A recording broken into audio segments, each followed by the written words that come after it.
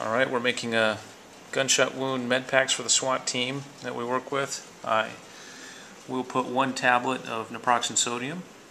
We'll put 1 tablet of ciprofloxacin. I was going to use moxifloxacin, but I can't afford it. It's too stinking expensive. And 2 tablets of acetaminophen. We've got our labels.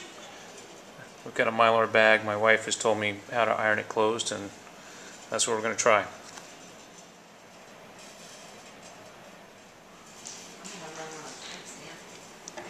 You make me one too? Did you put that in yours? I did.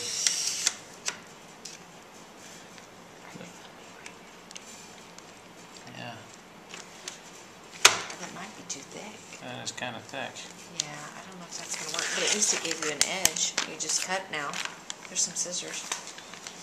Alright, that thing doesn't work. It's supposed to cut paper. That's a little bit, you're going to ruin them.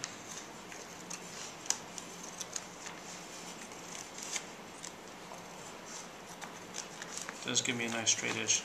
Yeah. Just to cut it. Let's seal it before you, Right. because then that holds the ends.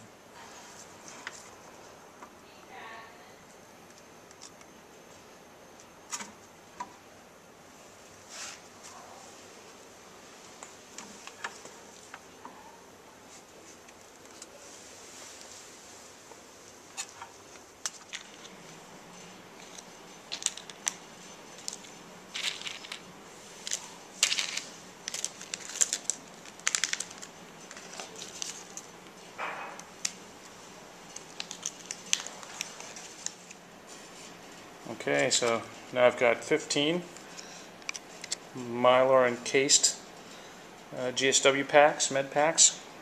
Again, there's 2 tablets of acetaminophen, 1 tablet of naproxen, and 1 tablet of ciprofloxacin, 500 milligrams.